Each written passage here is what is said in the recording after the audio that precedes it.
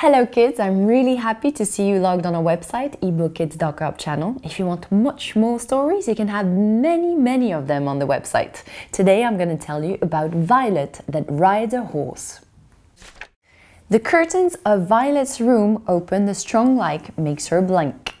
It's time to get up, Princess Violette. You have your riding lesson with Gaspard this morning, says the governess.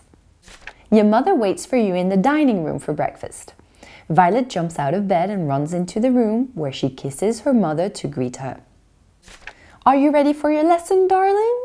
Yes, and I'm impatient to see Gaspard. Princess, you blush, says her mother. Violet sticks her tongue out and they both laugh. Once she's dressed with her trousers and riding jacket, Violet goes to the castle stables. She finds her horse already saddled. She takes him to the riding school. Gaspard is already galloping on his horse. Violet looks at him with admiration. She likes Gaspard.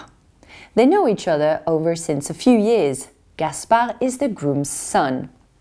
Hello, Gaspard, says Violet. Good morning, Princess. I'm glad to see you. We will have fun. Both riders launch into gallop and begin to jump the obstacles. The fastest wins, says Violet. Gaspard nods and starts first on the course.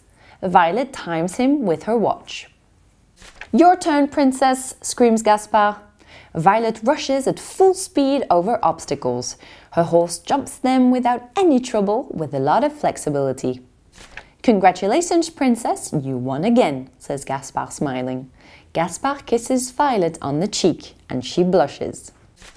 Having returned horses, Violet greets Gaspard and returns to the castle, joyfully leaping. The story is now over. I know it's really sad, but if you want much more of them, you can log on our website, eBooKids.com channel. See you very soon, kids. See you very soon, kids. See you very soon, kids.